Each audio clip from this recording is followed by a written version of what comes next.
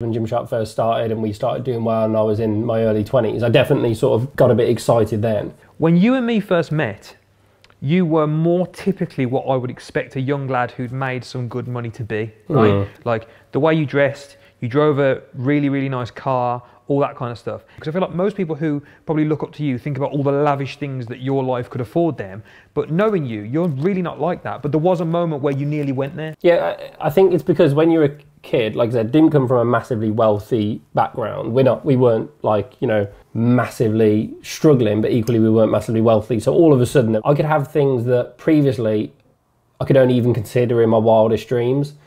And you sort of do this thing where you spend a bit of money, you have them, and then you realize that those things are fleeting. They're not giving you genuine joy or happiness. You know, they are fleeting, and there's, you know, much better ways to spend your time and money.